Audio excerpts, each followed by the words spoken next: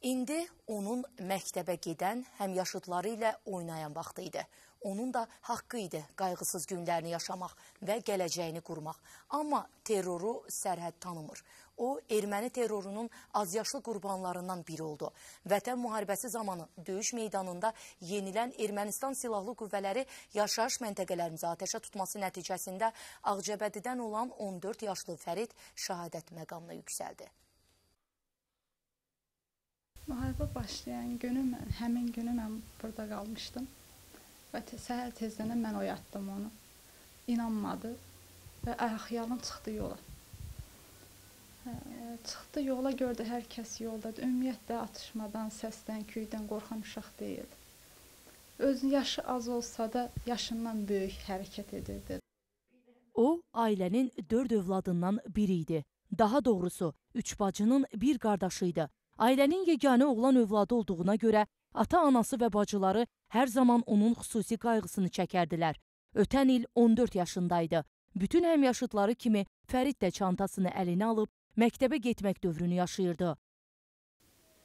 27 sentyabr 2020-ci il zəfər yürüyüşümüz başladı. Düz bir il bundan öncə Fəridin öz məktəbli dəftərini yazdığı bu cümlələrlə başlayır. Kim bilir, bu il məktəbə getsəydi, dərsin ilk başlanğıc günündə zəfər tariximizlə bağlı nələr yaza bilərdi. Çox heyif. Fərid də bir çox soydaşlarımız kimi erməni terroru nəticəsində dinc sakinlərin yaşadığı kəndlərimiz ateşə tutularkən mərmi partlayışı nəticəsində şəhadətə qovuşdu.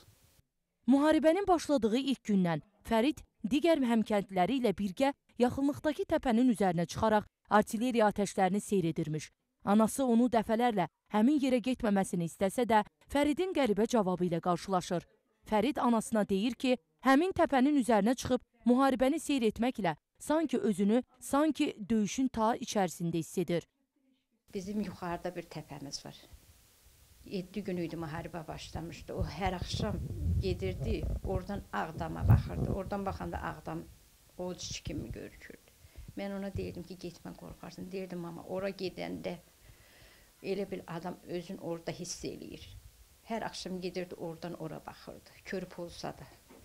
Fərid Dilafət oğlu İsgəndərov şəhid olduğu gün əmisinin kafesinə ona kömək etmək üçün getmişdi. Lakin sən demə, onu burada şəhidlik məqamı gözləyirmiş. Ermənistan silahlı qüvvələrinin atdığı qrat mərmisinin kafeyə düşməsi nəticəsində məktəbli Fərid həlak olur. Fərid erməni terrorunun qurbanlarından birinə çevrilir. Mənə yolda zəng elədi ki, 2 dəfə. Dedi, papa, qalma, qayıt, gəl. Dedim, qaqa, çatan kimi taksisinə qayıdıram. Ondan sonra əlaqəmiz kəsildi. Yəni, səhər-səhər burada otduq, mənlə çörək yedi. O hər saat çörək yeməzdi. Səhər-səhər nətər şirin çörək yedirsə, elə gözümü tikdim buna.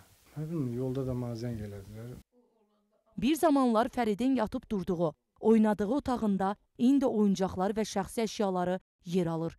Daşqın Abdullayev, Şən Əhmədov, Nərmin İbrahimova, Ağcabədi.